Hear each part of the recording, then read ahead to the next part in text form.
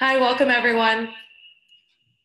We're going to get started in a couple minutes. While we wait, maybe you can send over in the chat your name and where you're dialing in from today. We'll get started at about 10:02.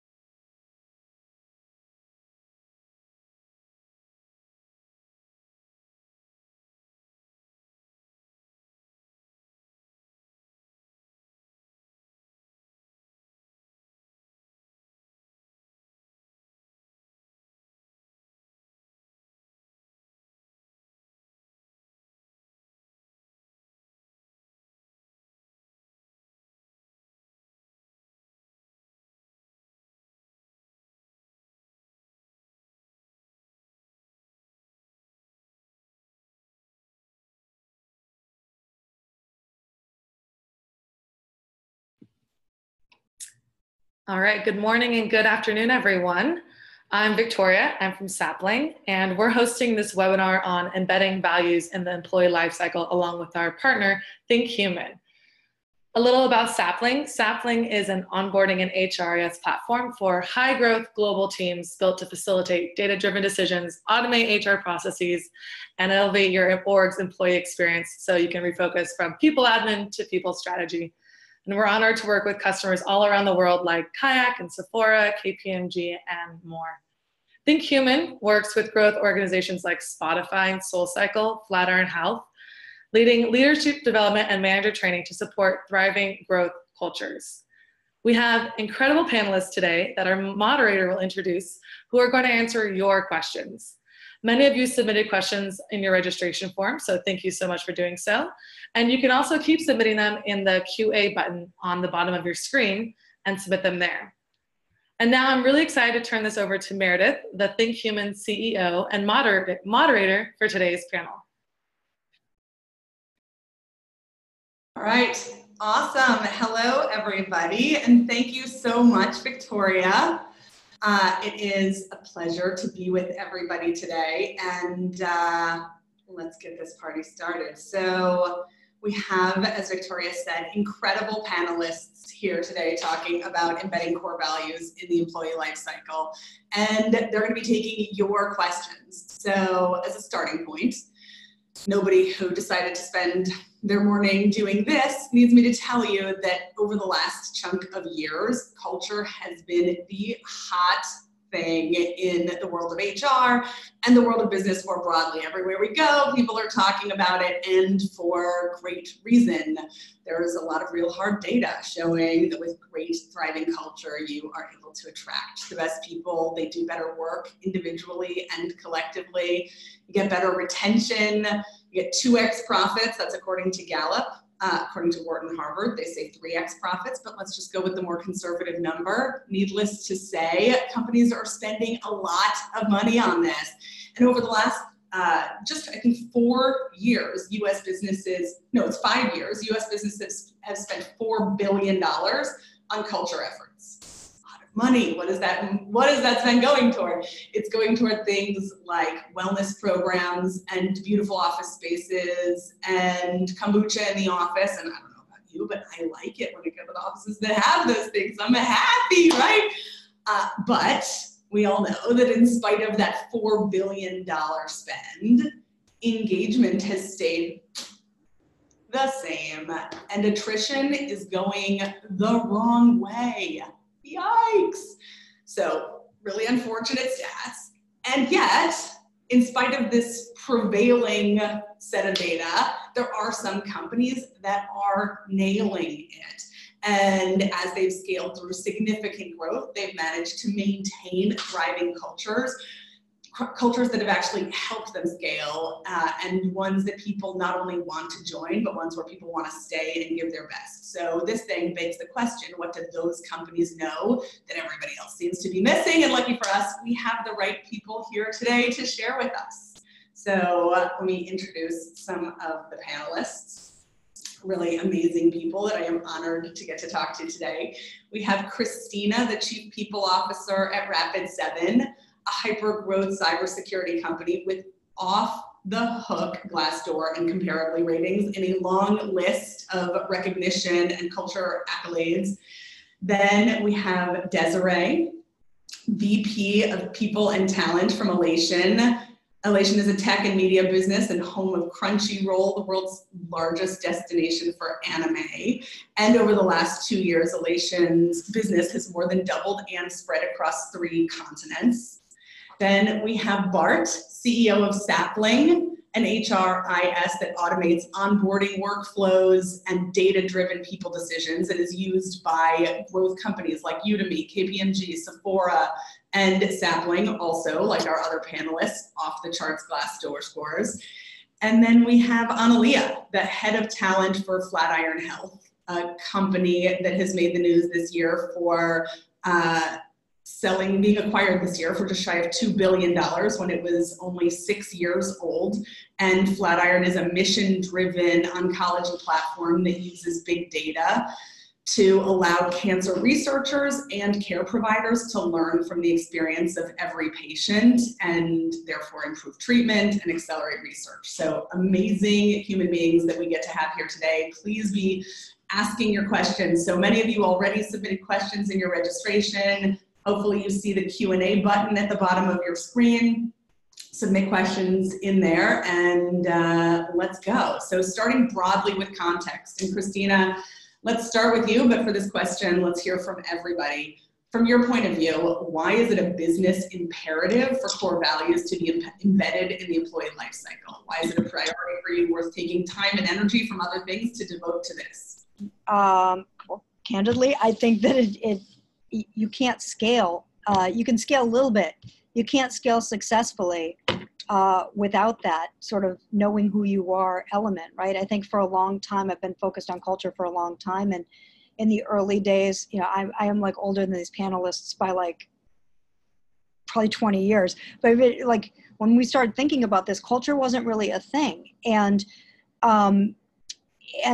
what we found was over time, as you really identify who you are and figure out what those core values are that are you unique company, right? What we have might not be what Bart has, and that's totally okay. It works for Sapling, it works for Rapid7. You have to know who your individual identity is, and then you have to weave it into every element of the employee life cycle, from the minute that you reach out to your candidate to the day you part ways with people.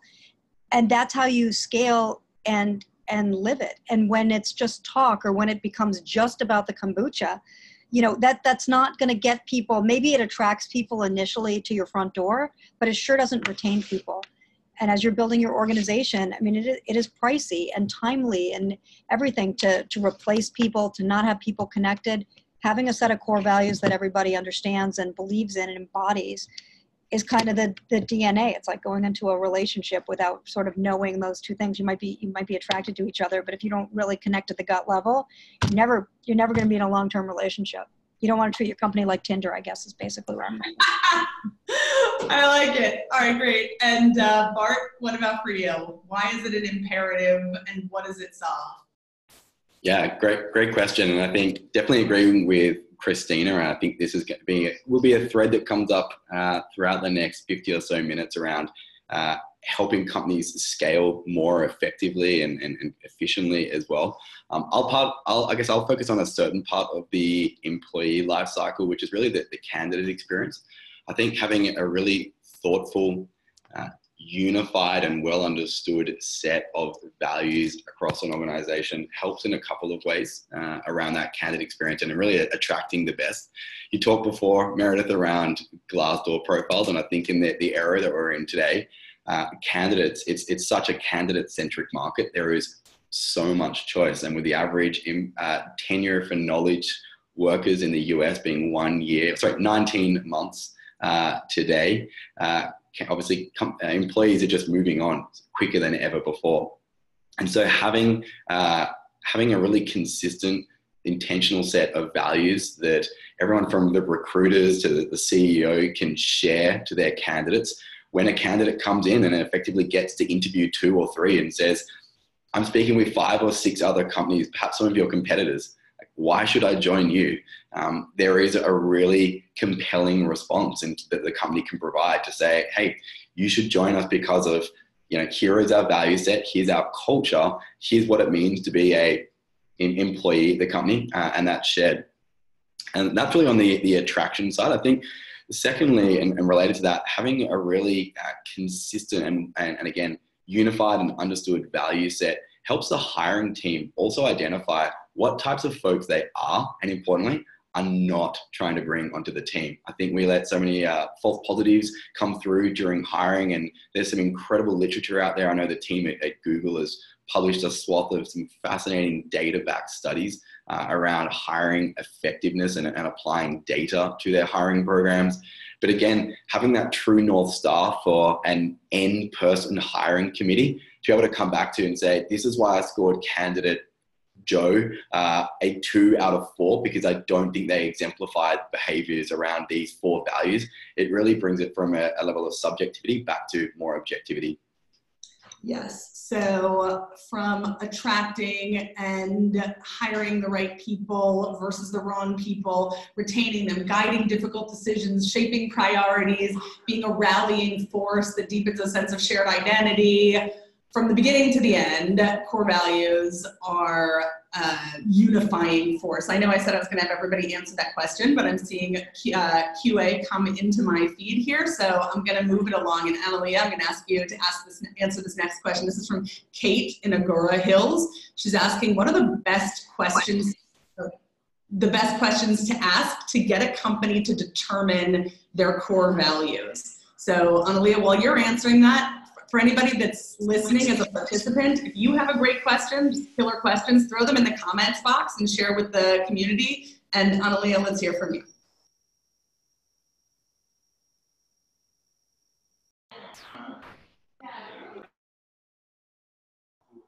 Annaleah, are you there?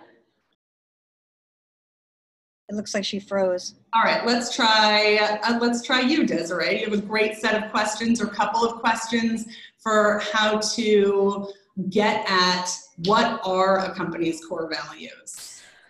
This is a great question, and I have to say that, I think I froze too. Am I back on? Yeah.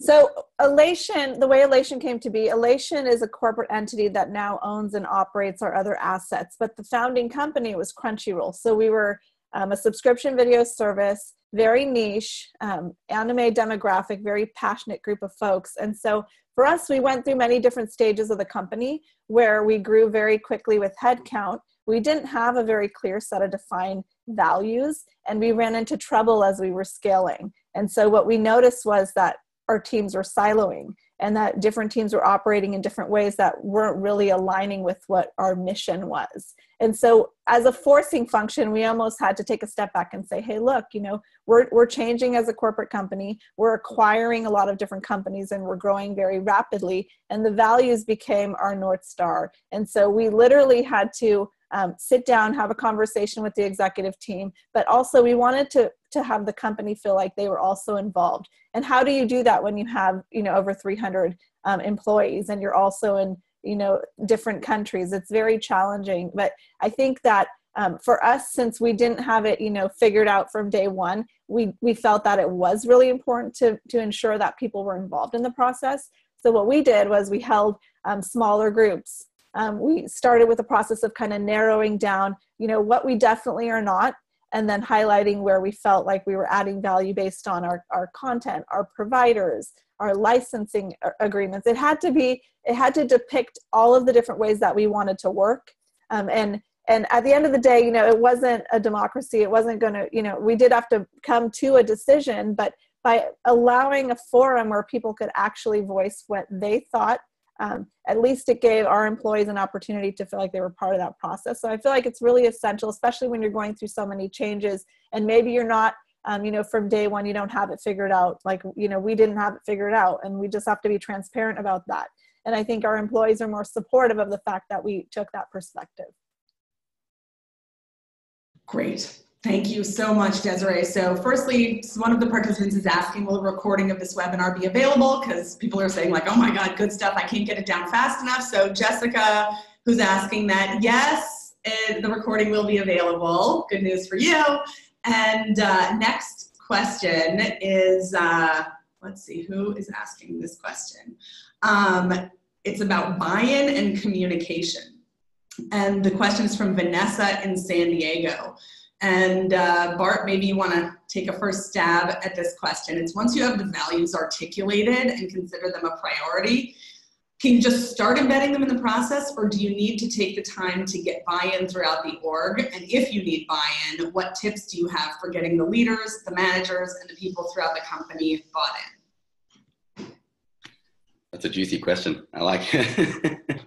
Great. So yeah, coming back there, just paraphrasing that question, how do we get buy-in, importantly from leadership all the way down?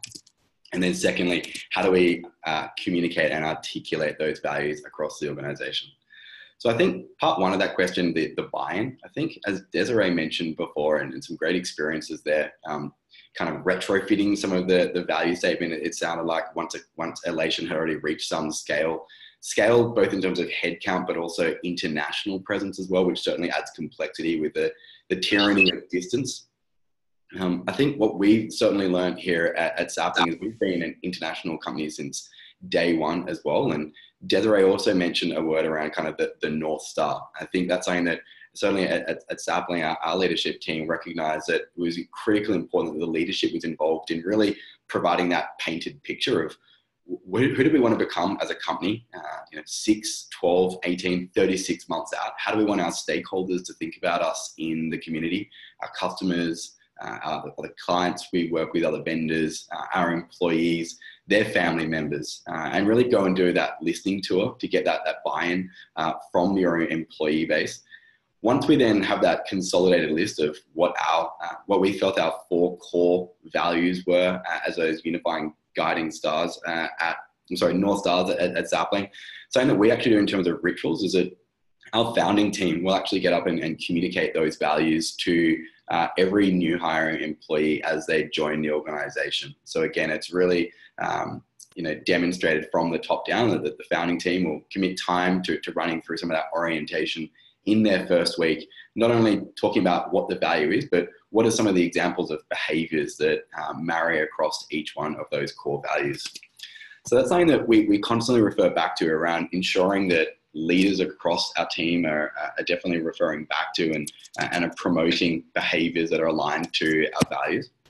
In terms of communication, I'll have a go at the second part of the question, which was how do we ensure that those values don't just stay as nice placards on the wall, or it's just kind of, the rhetoric, which I think we've all come used to, or probably been part of an organization where if you ask someone what's one of our 5 or 7 or 9 core values, that they struggle to recall that.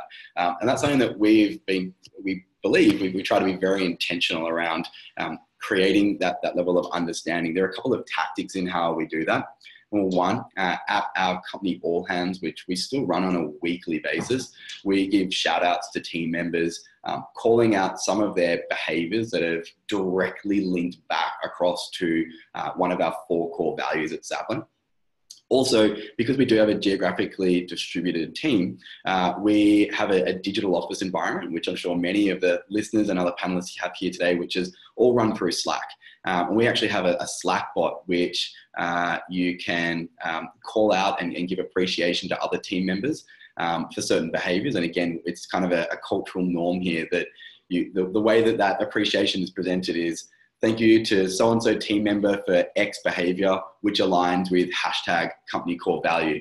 And so every day there must be 50 to 100 of these appreciation shout outs that go out, which are all linked back to one of our 4 core values.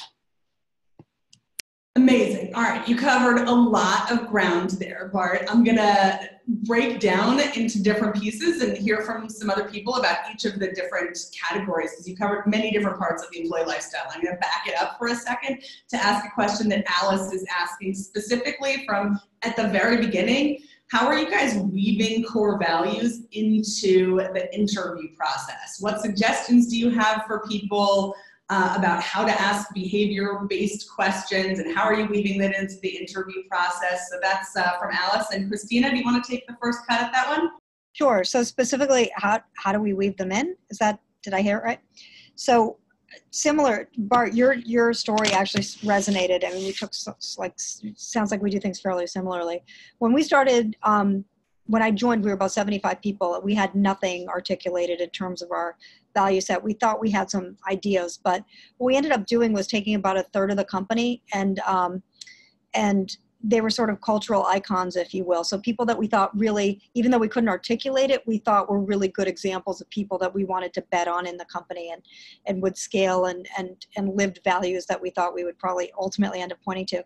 And rather than having the leadership team or the founders say, these are our values, now go hang them on a poster and go memorize them, instead we spent probably 2 months with this group of people that represented every level, every team, and the few offices we had at the time.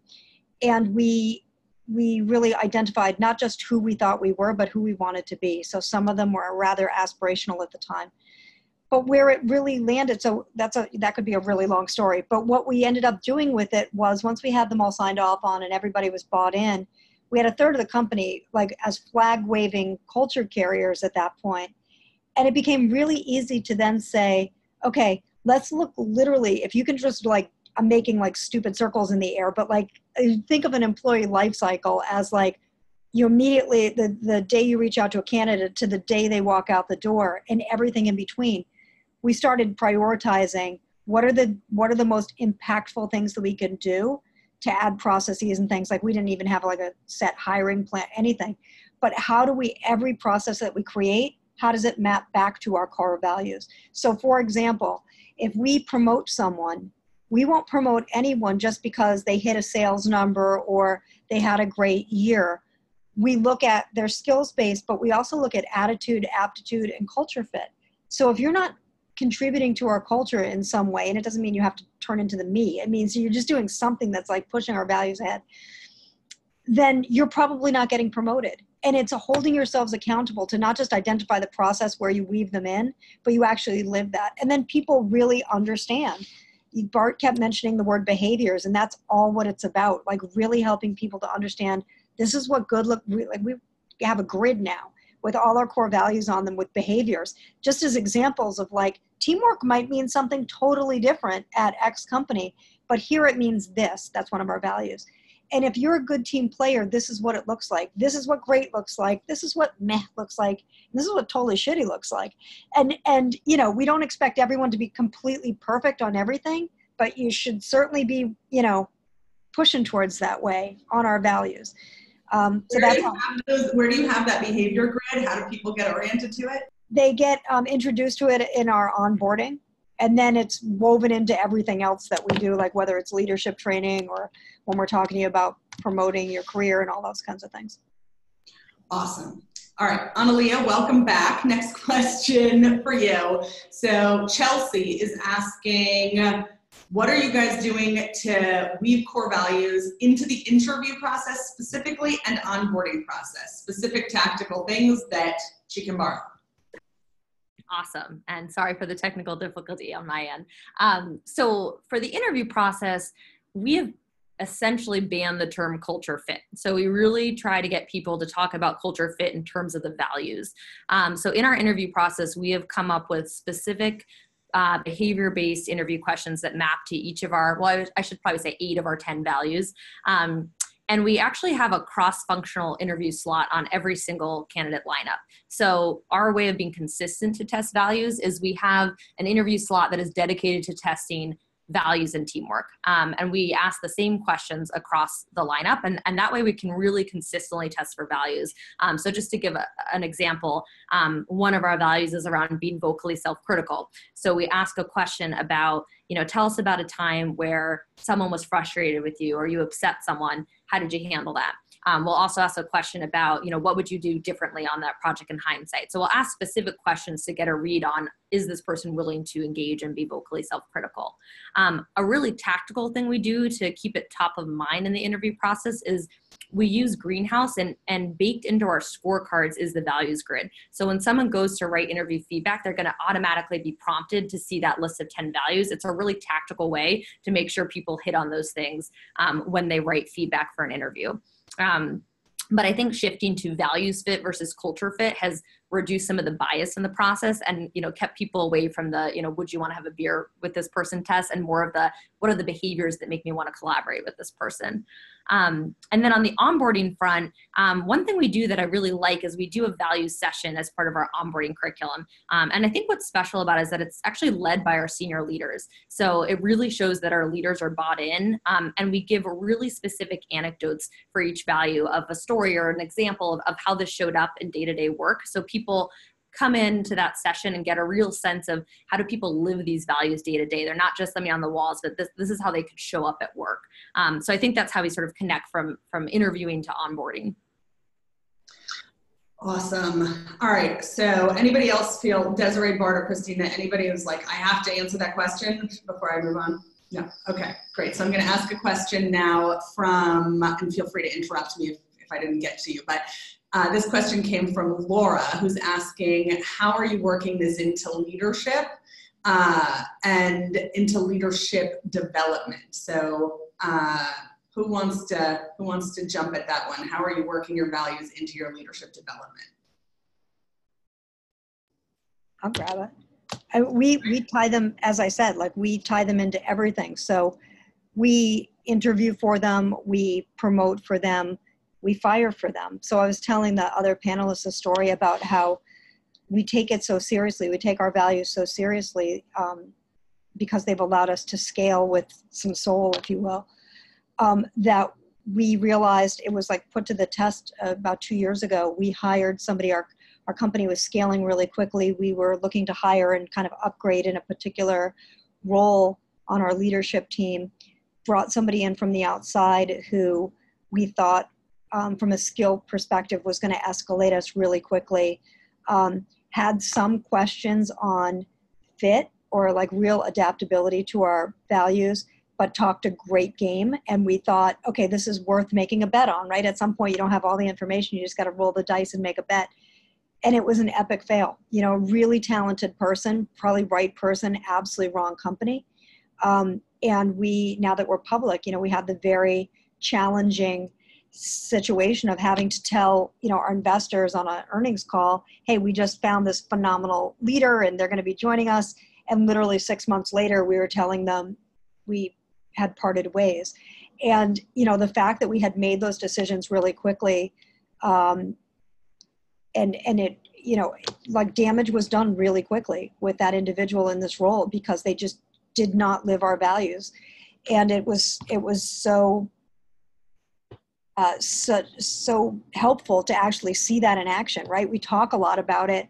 We see when it's going well, but it was the first time that we had ever seen on a sort of a dramatic level what happens when you don't have somebody who's living those values and how much damage it can do to a major team in a very short period of time. So. All right, Christina, it's great. You're giving an example where it sounds like it was pretty universally agreed that this person was strikingly not embodying core values. Right. Leah from Baton Rouge is, oh yeah, go ahead. No, I was just going to say, but as it pertained to the rest of the leadership team, like that was the gut check for all of us of like, we all need to live these, right? If you like, we've been talking about it, everybody was sort of signed on, and I think we've done a pretty good job of hiring leaders that we feel are really good fits that way.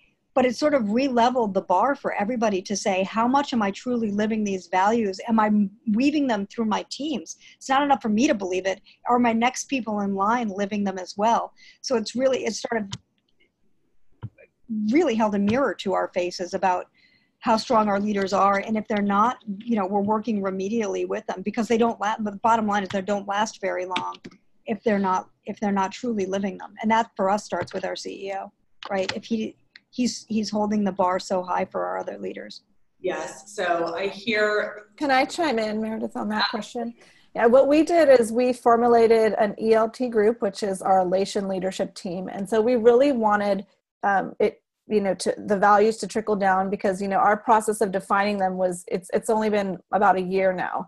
And so for us to drive it across the organization, we wanted to have our senior leaders and our director level and below really help become our influencers and represent everyone in the company. And so it was something that in order for us to drive that change, it had to be from a top down and a bottom up perspective so that everybody kind of came together and became excited about what we were becoming and how we were defining it. So for us, it was really a defining moment for Ellation, and it really helped to guide our international growth as we continue to expand in Europe, for example. Bart knows Sapling actually really helped us pioneer a lot of those changes too. So I think you have to have an intentional and concerted effort. And so that was one thing that we did. We specifically formulated this group of individuals that were nominated from the leadership team and that represented and became influencers in our organization. And people take that very seriously. It's actually been very successful for us. And did you find that group was self-reflective, not just looking at how did they externalize core values elsewhere in the organization, but looking at how well they were embodying them? How was that facilitated? Well, very quickly it was pointed out because initially, it was something we just wrote on the wall, right? And one of our values is one team, one company, because we were expanding and acquiring different companies. How do we bring everyone together? Well, when you're not doing that, people will very quickly point that out to you. So for example, our team in Europe, and our team in Japan, we were not including them in the all hands. They would have to watch it on a video recording later. And is that really inclusive of one team, one company? No. So we had to take a step back. We ended up changing the cadence of our all hands so that all of our team, it was a tough one because we're across different time zones, but you have to be willing to commit to it again with intention. And you have to be really great with the communication and really transparent. And when people call you out, you can't shy away from those hard questions. You actually have to hit it head on. And so people asked, hey, what about Japan? What about the new people in Moldova? Guess what? Now we need to take a step back and kind of redefine it. So what I loved about it was we were willing to put our hands up and say, hey, we didn't get that one right, but thank you for holding us accountable. And now we could pivot and actually make a more concerted effort. So we didn't get it right on try one, but I love that we were open, to iterating and to growing and to really standing behind those values after we committed to them. We have a bunch of questions that came in about specific misalignment. So I'm going to throw out a couple of them there. Lauren from Salt Lake City is asking, when a certain whole org is known for not practicing the values, how have you handled that? So any of you feel like you can jump in and answer that question from Lauren? I can. we had a tough time. I have to say our engineering department is almost 70% of our company. And, we have dispersed workforce in engineering. And initially people were not, again, I mentioned they were kind of operating in silo. And so one thing we did was we organized a hackathon, and we had requirements that were intentional. So for example, if you were to enter, you had to have 2 people from one of the other offices. So you couldn't just, pick everyone from the headquarters. You had to actually have a team that was representative of the company. And you had to tie your development effort, whatever you were going to, submit for the hackathon, to one of the values. So we imposed those criteria, and initially people didn't love that. But what we were trying to do was get our teams, especially our engineering and product team, to come together. And they were super excited about, we did this over literally a 24-hour period, and people were super excited to kind of put halts on regular day-to-day and actually get to be creative and actually get to work with other people in a different way. So we've only done it once, and we're planning to do it again this next year. It was really successful, but it was one of the things that we did because we noticed the teams were kind of putting their foot down and saying, hey, I'm going to continue to work in my silo. And we were trying to be creative with how we challenge that thought process. Great. Anybody else have something they want to jump in with about misalignment? It could be regarding an org, or we have a separate question from San Francisco. What if a specific employee embodies a bunch of the values except one particular value? And how big of an issue is that, and how do you handle it? Christina? Oh, yeah, go ahead, Annaleah. Great. More on sort of a team level, so not quite a whole org or one individual, but I think we have had large teams where we're seeing some values misalignment across the team. And I think in those cases, for us, the first step is making sure that we're stepping back and explaining the business impact of the values. So not just, why it makes people happy to be here, but why this is critical to our business. So making sure they understand that our values should align both our internal brand and our external brand. So the way that we interact with our clients and our customers also needs to mirror the way you interact internally with employees. So I think that was one helpful hook that we started with. And also that what we put on our website for our values, we want that to really ring true for both external clients and internal employees. So we did a series of kind of team communication skills workshops. A lot of them were centered around aligning on a common purpose and mission, and kind of bringing people back to that shared mission. And then talking about really specific tactical norms for how do we work cross-functionally together. And then having kind of a system or a pulse check in place for assessing progress. So once we sort of agreed on some communication norms, how frequently do we check in on those? And I think we did start to move the needle, because I think people were able to rally around the idea that working on this isn't just good for my internal brand, it's actually going to ultimately help my customer too.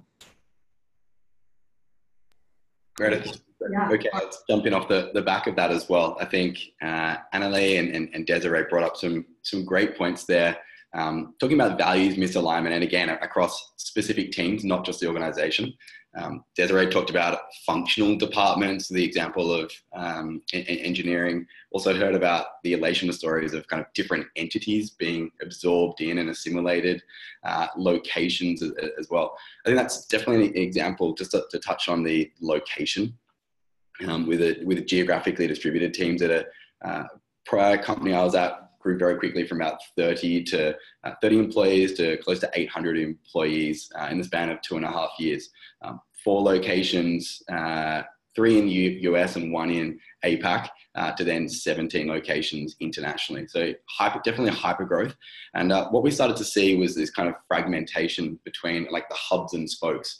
The hubs being back in the United States, and then spoke, basically smaller country offices, which were filled with really go-to-market or sales, marketing, and customer success folks. Interestingly, these international locations did not have any people operations or HR presence. And so we started to see this real divide over time. I certainly see this happening with many organizations, the invisible employees, when they're kind of out of sight, out of mind, perhaps even on a different time zone as well. And so a lot of these kind of imbalance was illuminated during many of these culture and value surveys that we started rolling out across the business, really pulse checking and understanding, and again, having these listening tours. A lot of this feedback was then surfaced back up to the leadership team, who really immediately put this kind of barbell strategy in place, where it was top down leadership presence coming in, doing on the boots on the ground listening tour and meeting with folks, as well as then a bottom up approach to the people team department back in HQ really working and helping to coach the local country managers to be more, again, intentional around the importance of creating that streamlined and unified culture and value set internationally. Awesome. Well, that jumps to another question that came in from Trisha. So I'm going to stay in this topic, Bart, that you started, which is Trisha from Toronto is asking, how do you ensure core values are maintained during hypergrowth and lack of structure? So you just talked about across geographic location. Any of you, anyone other than Bart, willing to jump in about how you have scaled values during hypergrowth? Especially, as Trisha points out, given the lack of structure that can happen. Christina, go for it. Yeah, I mean, I'm going to sound like a broken record, but I mean, I think weaving it into everything you do and then not just assuming you're done. Like what works, when you're a small company, it's easy to do it. You can say, here's our processes and this is how you weave it in. That could feel very differently at 100 than it feels at 250, which is going to feel different at 500, 2,000, especially as you're adding different geographic locations or people are working from home or whatever. You can never think you're done with this, right? It's like, I love relationship analogies, but it's like a healthy relationship, right? I mean, it's like you're married for too long and things are going to get stale. If you just keep doing the same exact dinner every night, you never go out. But if you're always refreshing and always of the mind that this is as important as continuing to elevate your product strategy or your sales or whatever, like it is core to your business health. So not just doing it once and then thinking you've got it covered is not going to be enough. It's really looking, whether it's every year or whatever cadence you want to do, but constantly reassessing, is it working for our population today? And where are we going and what do we need to refresh this? So, we started off, we've never had them hanging anywhere. You'll never walk into a Rapid7 office and find our core values because it became so important to me that you don't just know them, you have to embody them and live them. And then when you stay, it's lazy to just hang it up, right? And just say, go memorize it, because that's not going to really challenge people to understand what it means. But as we got a little bit larger, we started thinking, okay, now it's not just by osmosis. The new person you sit next to, when you add a new person every month or whatever, one-on-one and you can coach them to understand it. Now we're hiring bulks of people. So, it's completely changed how we onboard people. It's completely changed. Like we just did the grid thing that I was talking about earlier last year. So probably every 6 months or so, we're constantly looking to refresh how we try to weave them in to scale. And are you looking for breaks in the system? Like, are you hunting for it as you grow? Yeah, for sure. I mean, there's places that, like, if I just, open all our dirty laundry, we have 5 core values. Some of them are phenomenal. And I like Bart's Slack system. We have a different system of guitar picks, which is way too complicated to explain, but anybody in the company can give each other a guitar pick. And and they weave into our core value awards. Our whole award system is based on our core values. And we do it quarterly and it's kind of a big deal. But one of the things that we realized as we were watching guitar picks get posted and they had to be correlated to a value is that disciplined risk-taking, which is our sort of nod to innovation, was our least nominated thing. And we're like, here we're a company, like a cyber company that is, innovating in so many different ways. Why is that so low? Are people truly not comfortable taking risks? Are they not innovating? And it really caused us to a basic data point, which is we're not getting as many nominations, to are our leaders truly challenging our people to take risks and learn from them? And it changed the way that we started coaching our leaders to how to manage their teams just based on core value data. So, I mean, we really try to look at it from a lot of different vectors to make sure that we're paying attention and making right changes. And to come back to a question from the beginning of this panel, who's doing the looking for the breaks in the system? Is it the people team? Is it you? Is it a whole? We look at it from a bunch of different, I mean, like obviously I do it. Our leadership team does it. My team, my people strategy team does it. But we've like trained our managers now to look for breaks in the system too and to call it out when they don't see it happening. So we've got points now where we've got a manager who says, this is really important. Our values are really important to how I'm growing and developing my team, but I've got some challenges because the director above me isn't as bought in as I am. And then we swoop in and try to really work with the director remediate, but like we've got people calling each other out in a pretty healthy way, but to really hold ourselves accountable when we're not, especially with people that are in charge of other people, it's a house of cards. And is there anything that you can add for the people listening about how to embed that level of accountability across the organization? I know you've mentioned a bunch of things already, but if you were going to be like the most important. If I had like the most important thing, it's like your CEO has got, I'm going to be crass, but like has got to give a shit, right? Because if I've seen so many really talented people who have so many great ideas to enhance their culture, but if the person who's ultimately responsible for setting the tone for the organization is not bought in, doesn't mean they have to know how to do it. But if they're not bought in and supportive and willing to hold their leadership team accountable, it's probably time to go to the next company, because it's never going to get the traction that it needs. You need the support of that person to drive any of this to actually fruition. Yeah, so we're going to do a final question now for everybody. So all of you, please listen close because you're going to answer this question. Advice, if you could leave the audience with one practical piece of high leverage advice, like one single action they can take that you think is the most important thing they can do to embed values in the employee life cycle. What is that one piece of advice? And Annaleah, let's start with you. Sure. I think my advice would be to choose the one or two people processes that you're going to double down in terms of embedding it. I think for us, it's onboarding because we're in rapid growth. So it depends what your growth mode is. But I think embedding it into onboarding and making sure you have a structured process for teaching new hires and for having managers hold new hires accountable will ensure that as you grow, the new people that you're bringing in are going to really understand the values and not just see them as kind of platitudes. So that would be my advice, is really embed it into your onboarding and have a system for kind of holding people accountable at the end of their 90-day onboarding period. And what is that system you guys have right now at 90 days?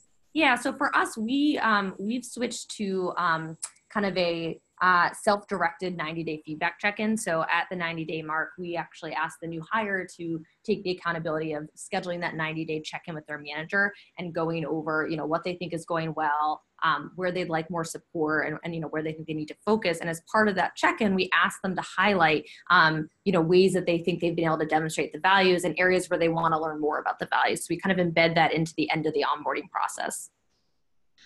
Awesome. Thank you for the practical wisdom. Desiree, how about you? Yeah, I would say be intentional. Make sure that your artifacts are aligned, that the things that you're saying and the things that you're printing in all hands, or we actually send a weekly newsletter. And again, we reinforce what the values are in that newsletter. So we do a lot of tactical things, but you have to be intentional and you have to continually reinforce. And the other thing I would say is find a few of your influencers internally and leverage them, because you'd be amazed at how quickly some of these things kind of stick once you are able to align with the right people in the organization. And your leadership is essential, obviously, but also, your influencers and the people, on the floor doing all the hard work, that's the best way to drive it home. And we've seen that when we look at it holistically. Yes, the power of the influencers. Yes. Yes. All right, Bart, how about you? One piece of actionable advice. Yeah, thanks so much, Meredith. I think really driving off the back of what Christina was mentioning earlier today, as well as really aligning behaviors against each value. Absolutely love, and if it's okay, Christina, definitely borrowing the scorecard idea, really helping to just make it incredibly crystal clear and understandable for every employee.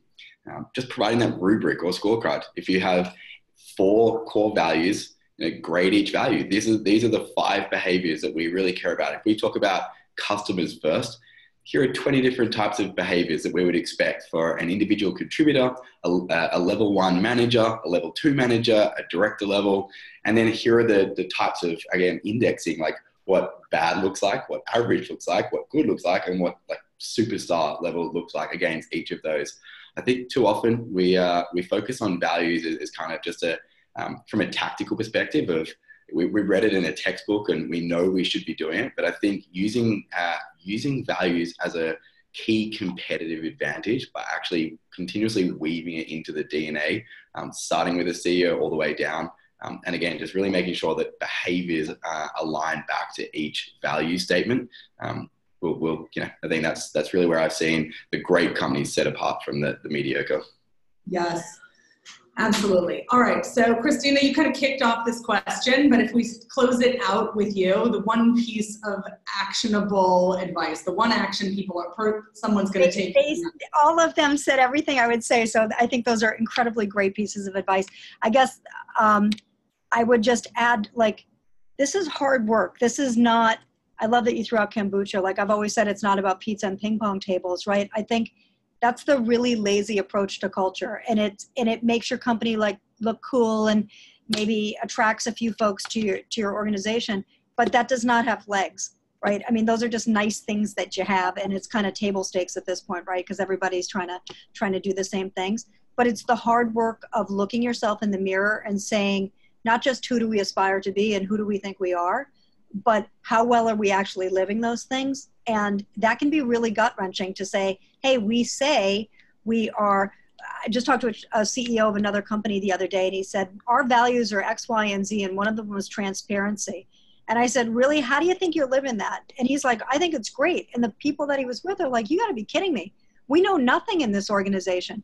In his mind, he was crushing it. And in their minds, it was so far off the mark. So I think being able to truly look yourself in the mirror and do the gut about where you are will help you identify, to Annaleah's piece about finding those few impactful areas. I mean, don't try to boil the ocean. Zero in, take it one by one, and you'll find you're chipping away at making some serious progress. Yes. Oh my gosh. You each bring such a different and rich perspective that's so valuable. But just summarizing those few final things, such gold, finding those essential high leverage things like Annaleah said for Flatiron onboarding, or Desiree focusing on leadership behavior. I'm going to say again that word behavior, making it not just conceptual, but tracking it all the way to what does that look like in reality. To Bart's point, what are those behaviors? And even using a scorecard, and then doing the hard work and looking yourself in the mirror, which is not easy. So we've all heard the famous Peter Drucker quote, culture eats strategy for breakfast. I will take that further. Culture eats everything. Anything you want to get done is getting shaped by the culture that we're in, and behavior is contagious. So how do we scale culture? Start with a simple and clear set of beliefs and reinforce those with every single interaction in the entire employee life cycle, from the very first conversation an employee has with your company as a prospective candidate to the very last conversation they have as they leave, or even as an alumni of your company. But in closing, if culture eats strategy for breakfast, then we all have the chance to do the work to scale a culture that actually feeds the business and the outcomes that we're committed to, and that feeds the potential of the people producing those outcomes. So for everybody on this call, thank you so much for spending this time with us. Go make your version of this real in the world, and thank you.